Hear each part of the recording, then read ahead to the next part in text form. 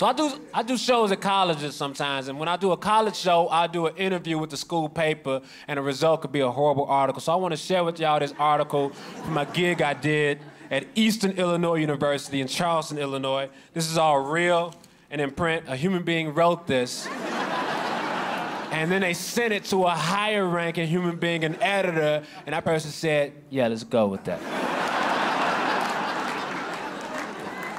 Quick-witted Buress set for laughs. Comedian helps bring diversity to campus. Wait. I'm responsible for bringing diversity to your campus? Because you realize the type of diversity I bring is very temporary.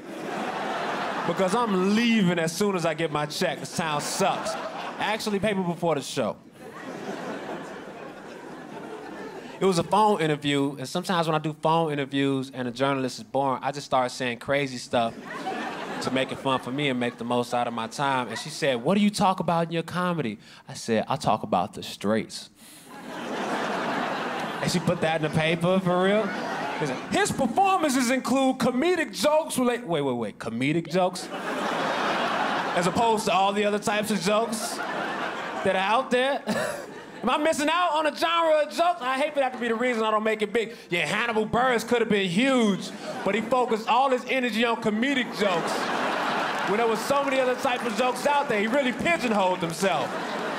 And I'm some bitter old man comedian. Yeah, these young comedians, they focus on all types of jokes, esoteric jokes and jokes about hats. We were purists. We only did comedic jokes, these young dudes, man. His performances include comedic jokes related to personal stories, current events, the streets. You know what? I take the blame for that. I said that on the record. I take the blame. His performances include comedic jokes related to personal stories, current events, the streets, and even food, he said. What? Even food? Who else is talking about food in the comedy game right now? Nobody, just Hannibal Buress, that's all. He has cornered that subject matter. He is the Lenny Bruce of grocery store humor. He is so edgy. You should have saw when he was in Dallas, Texas, half the crowd walked out when he did his new bit about lettuce. It was crazy. He was too edgy for that town. Matt Caponera, the university comedy coordinator, said Buress was picked because he stood out more than other choices. He stands out like an exclamation point, Caponera said. I don't know if that's weird or borderline racist. Let's go with weird. It's easy to go racist. Let's go with weird. Because I think it's weird to compare people to punctuation. Nah, I think he's more like a semicolon comedian, very semicolon-like in delivery and 9 paces. I don't even know how to use a semicolon to this day. I use a comma every time. And you know what? If I email somebody and they get upset about me using a comma instead of a semicolon, that's not a person I want to work with anyway. And that's how you weed people out of your life. Buress was the most popular comedian in Caponera's price range of $2,000. It was a couple years ago. 2 things about that.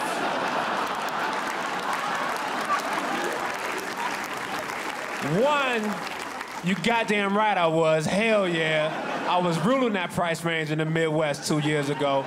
2, how tacky is that? Did she go to her editor? Hey, I want to make this article more tacky. You have any ideas? Well, maybe you could mention the amount of money he's making from the show.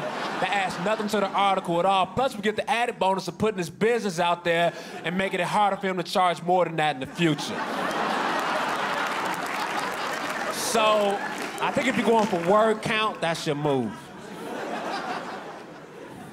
Caponera said he also picked Buress because he is African-American, which added more diversity to the comedic lineup this semester. He's a black comedian, so it makes our crowd more diverse, and everyone gets what they want, Caponera said. Everyone gets what they want? That's a weird, broad thing to say. Like, even people that didn't attend the show, hey, did you book Hannibal Buress? Yeah, we booked. About you coming to the show? Nah, I'm not coming to the show, but I got what I wanted. Because everybody gets what they want when I come to town. Town morale peaks, is at an all-time high. Everybody's happy. They go to the local grocery store just juggling items, no intention on buying them, just in the aisles yelling, even food! He's coming to town, y'all! Hell yeah! You think he's gonna do the lettuce bit? I don't know, I'm not even going to the show. I'm just happy he's here.